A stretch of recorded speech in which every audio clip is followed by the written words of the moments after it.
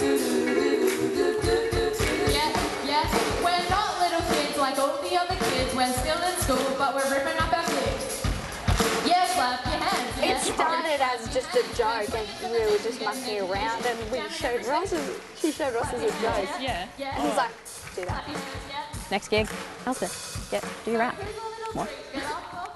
He was serious. It was a joke. I never wanted to do a rap. Clap your hands. Yeah. It's one of the worst experiences of my life. Corporate gigs now. Corporate gigs.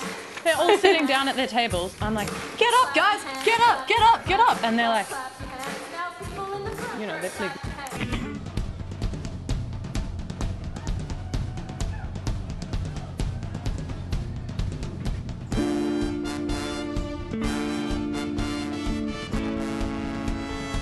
When you're like, oh yeah, go to Mrs. Brothers. Oh, the Sweethearts.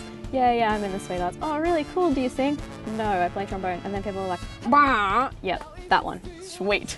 Not even a nice day. It's not like, ba ba ba. Bald fat man instrument. I've kind of always said to myself, oh, I don't want to play trombone anymore.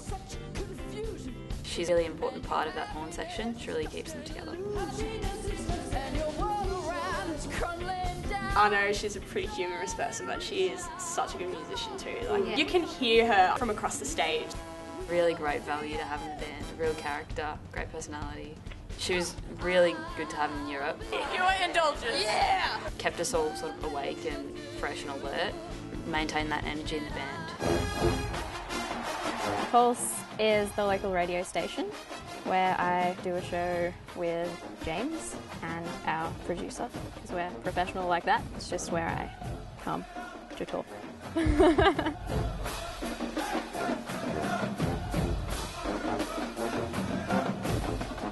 I wish I could play music better, but I still want to be in a band, but like I don't know which band. I kind of want to go overseas and join one of those marching bands with the weird suits, the ones that play at halftime.